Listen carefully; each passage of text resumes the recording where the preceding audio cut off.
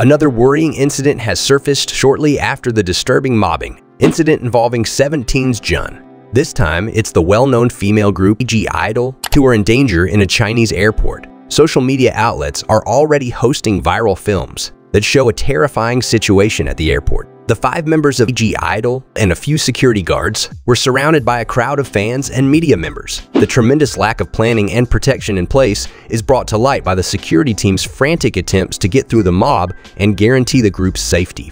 The corporation in charge of I-DLE, Cube Entertainment, is currently the target of vocal criticism from fans all around the world. The internet is inundated with complaints about the lack of protection, especially in light of the group's rapid popularity in China. The incident highlights an unsettling tendency in the business. Entertainment organizations undervalue the intensity of fan interactions and don't use enough security measures.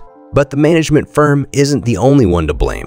Many ardent supporters have expressed their dissatisfaction and sadness with the actions of the crowd at the airport. These fans showed a flagrant disdain for the group's safety and comfort in their pursuit of a sight or a moment with their adored idols. The members appear overpowered and terrified in the videos, which depict a distressingly cramped scene. The I-DLE event serves as an effective reminder of how crucial it is for fandom culture to have boundaries. While seeing the strong affinity and love followers have for their idols is heartwarming, it's important to keep in mind that these celebrities, despite their extravagant personalities, are real people who deserve respect and privacy. Numerous K-pop stars have already discussed the worries they feel as a result of such mobbing occurrences. Similar to this, it is important for fans to observe a set of rules that will ensure their encounters with their idols are respectful and non-violent. So what are your thoughts on Gidle getting mobbed? Let us know what you think in the comments down below.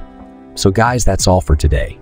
I hope you enjoyed this video. Do give a thumbs up to this video and subscribe to the channel with the bell button on, because this would really make me motivated to make new videos for you. You might love these 2 videos, so check them out right now.